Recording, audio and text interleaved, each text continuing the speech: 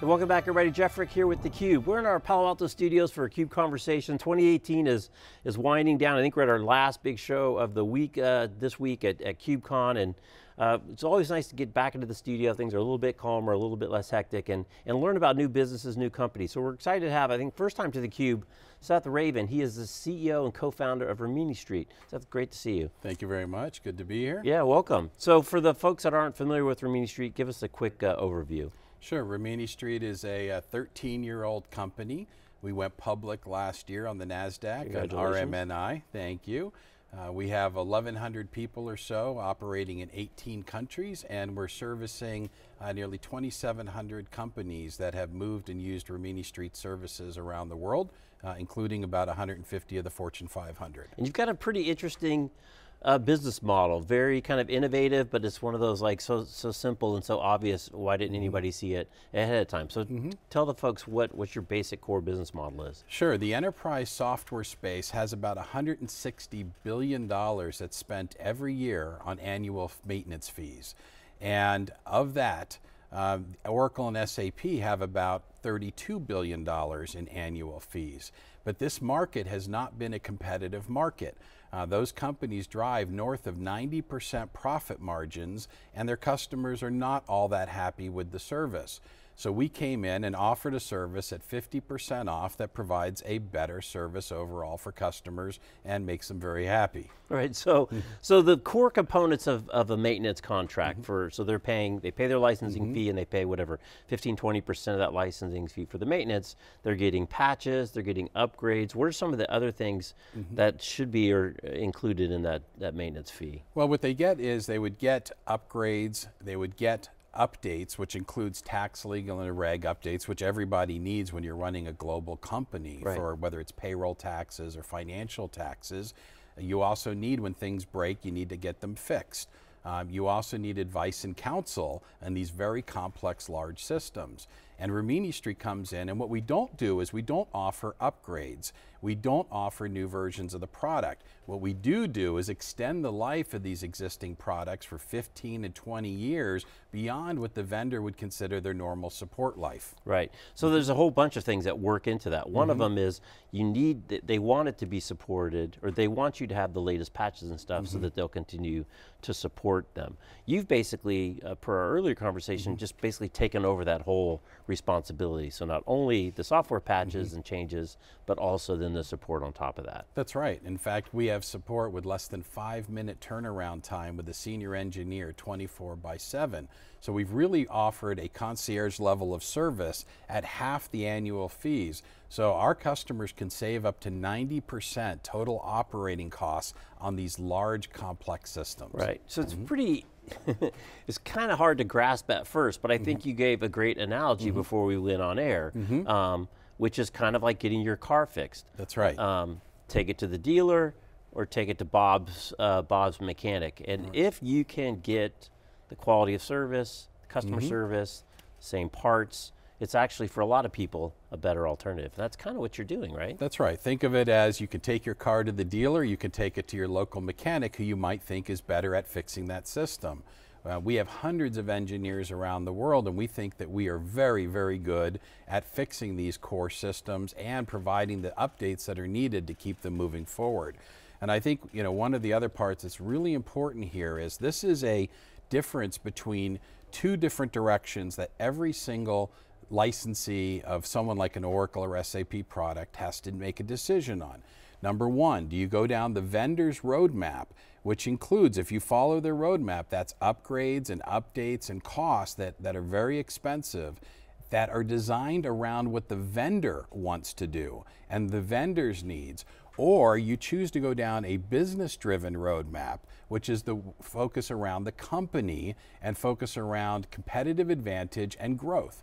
And we are the company that works on the business-driven roadmaps. Right, and you made a good point earlier, because we talked about updates on our mobile phones and DevOps, and we're at CUBECon, it's all about DevOps, and patches are coming out all the time and updates are coming all the time.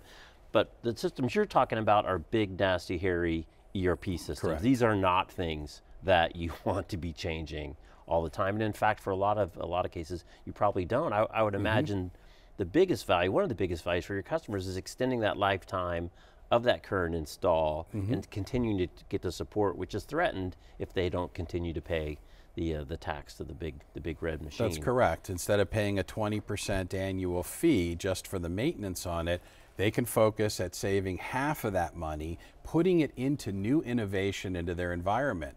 And the kind of changes you're talking about, they're systems of engagement. So on the front end, where we interface with customers and vendors, on the front end that's constantly changing, that's a dynamic system. Right. On the back end where we work, these are big core transaction systems where change introduces risk into the system. We want to run these systems for a long time. We don't have competitive advantage on the back end of our financial systems. Competitive advantage is done on the front end where we compete against other people in the industry. So how'd you come up with the idea?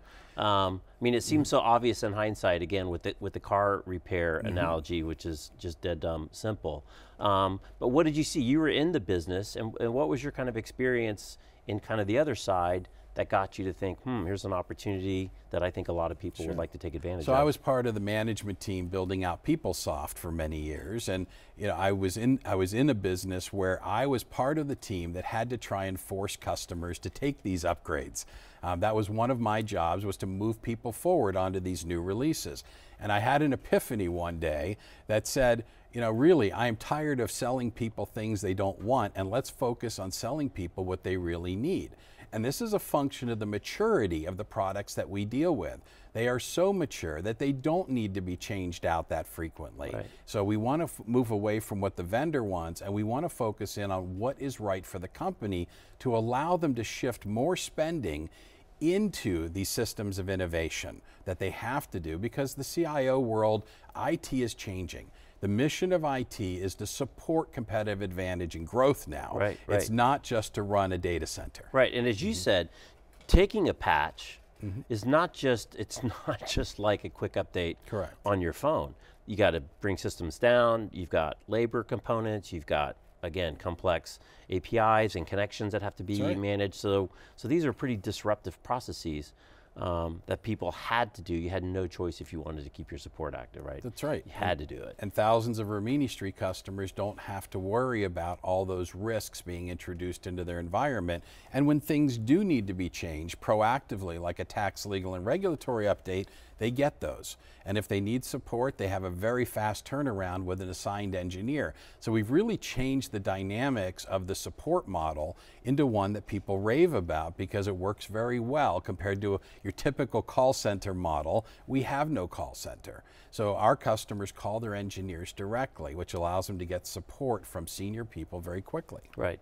So the other part you touched on is then that frees up the CIO and the inside team to worry about front-end innovation, to worry about some of these other more dynamic processes where you do have to be a little bit more active, you do have to be on the cutting edge, you do have to be more responsive to competitive threats, which is not an ERP upgrade, but it's a new app, it's a new, whatever. That's correct. Versus the unplanned, unwanted, and unanticipated, forced process on a back end that you didn't even maybe want to or see any benefit of. That's correct. And CIOs have to decide how they're going to distribute their budget between what we say, keeping the lights on, day-to-day operating costs, and then how much they're going to spend in innovation. And many customers wind up spending, just like a federal budget deficit issue, they spend 90% of their budget keeping the lights on, paying maintenance bills, running a data center, and that leaves very little money for innovation, which they need for that competitive advantage and growth. Right. We are helping them shift money from the side of keeping the lights on into innovation. Right. So where do you guys go next? Is it just more of the same, but big giant TAM, obviously a whole lot of Oracle, SAP, and other enterprise applications? Is that really your mission going forward, and freeing up people to do the more innovative and creative? You're basically kind of offloading a big headache. Sure, but I think what you're going to watch is we expand the services that we cover. Today we replace the vendor's maintenance. Tomorrow we may do more of the work inside the IT organization, all support, but expanding the definition of support so that we can provide freed up capital, time, and resources to focus on innovation. As you know, I mean, in today's world, you're either growing or you're dying. Right. There is no status quo left in this world. It's too competitive. And so we are helping companies make sure they keep their competitive edge and gain new ones. Well, it's a great story, and now that you're public, we can all watch it unfold, and looks like you paid off a bunch of debt recently. I was going through some of the financial information, so congratulations. And really interesting model. I know I use my local car repairman, Bob. I mean, as long as he keeps delivering, I'll keep going back. And so I imagine once you get seated in, it's probably a good long-term relationship. Yes, that's the thing. It's a recurring revenue business. We're a subscription, just like a SaaS business, only we're subscription revenue on maintenance. All right. Well, Seth, thanks for taking a few minutes of your day and sharing the story. Thank you much. All right. He's Seth. I'm Jeff. You're watching theCUBE. We're at our Palo Alto studio having CUBE conversations. Thanks for watching. We'll see you next time.